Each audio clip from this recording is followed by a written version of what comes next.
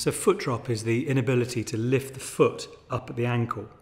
So that means that the individual is at risk of catching their toes when they're walking, which can lead to trips and falls.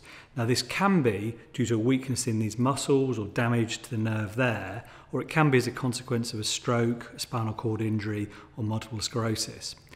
If the damage is local and it dramatically affects the muscle, or it's a catastrophic injury to the nerve, then we have to think about helping the ankle be stable using a splint.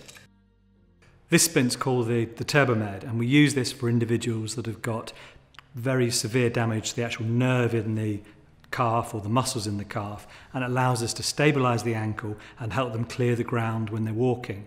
And not only can they walk very well on the flat, they can manage quite challenging terrain. In fact, we had one chap who we took out to the Sahara who was able to use the TurboMed climbing up and down sand dunes.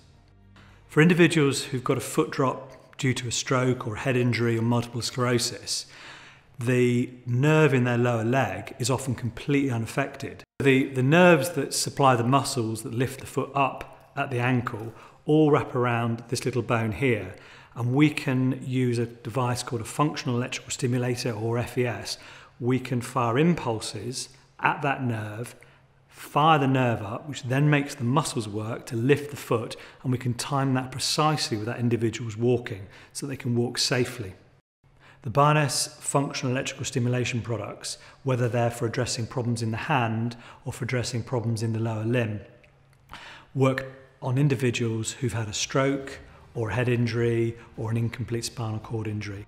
In the leg, Bioness works best at helping people with their walking.